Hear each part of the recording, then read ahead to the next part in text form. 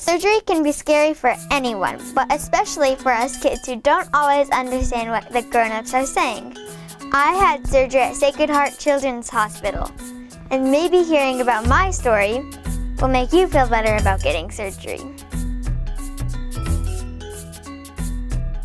We got to the hospital, and I was a bit nervous. My mom came with me.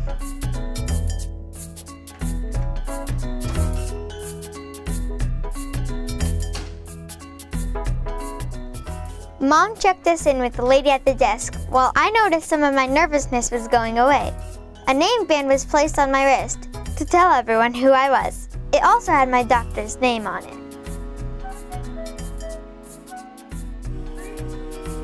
It wasn't long before my name was called, and it was time for my vitals to be taken. Vitals are height, weight, blood pressure, and temperature. Those were important numbers for the nurses and doctors to know about me. That way they could take care of me. Nothing hurt, and the people there were really nice. Before going into a room to get ready for surgery, we had some time to read the book I brought. I noticed a few other kids looking at their tablets or at the fish in the fish tank. Soon my name was called, and we didn't have to walk very far since everything happens in the Pediatric Surgery Center. My pre-op nurse, the nurse who helped me get ready for surgery, was also really nice and brought me a warm blanket after I changed into the hospital's PJs. She asked my mom lots of questions. The nurse told me I'd see some other people who would be with me while I was having surgery.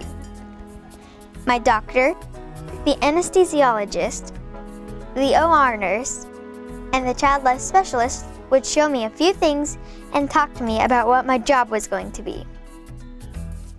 She said we could ask any questions if we had any that we didn't think to ask before today.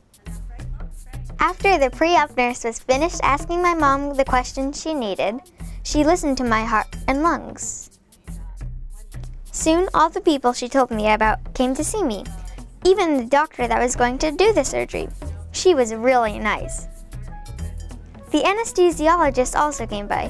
He is the doctor who is going to help me fall asleep during the surgery. He made me laugh a lot. Even though I had been nervous and had butterflies in my stomach when I thought about today, the day I was going to be having surgery, I wasn't feeling nervous at all. I was very surprised. Seeing all the people who were going to be with me made me feel better, just like my mom told me it would. The child life specialist came in next. She told me many things about what I'd see and how I'd feel once the surgery was done. Hearing those things made me and my mom feel less nervous. The nurse had to put an IV in my hand before surgery so I could get fluids and medicine in a straw in my vein. They have a comfort promise to help and not hurt. The nurse used numbing medicine and I played on an iPad while they started the IV. It didn't even hurt. Sometimes kids have a mask for sleepy air to breathe in so they can drift off to sleep instead. I gave my mom a hug and told her I would see her soon. She would be in the waiting room while I was getting surgery. Then it was time to roll down the hallway. This is the first time I rode on a bed with wheels.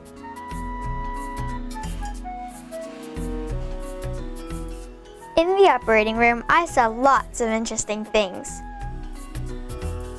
I had a warm blanket and I met some new people. Then I fell asleep for the surgery.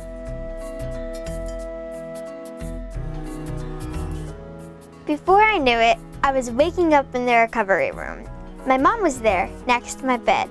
I was feeling pretty sleepy. A monitor was keeping track of my heart rate and breathing. After a while, the nurse offered me juice and a popsicle. That tasted really good. After resting and drinking some juice, the nurse was able to take the monitor and IV away. I was very proud to do something I thought was going to be very scary. Turns out it wasn't that scary after all. I got to go home after surgery, but sometimes kids have to stay overnight in the hospital after surgery. When it was time to go home, they pushed me in a wheelchair out to my mom's car. I hope hearing about my story will make you feel better about getting surgery at Sacred Heart Children's Hospital.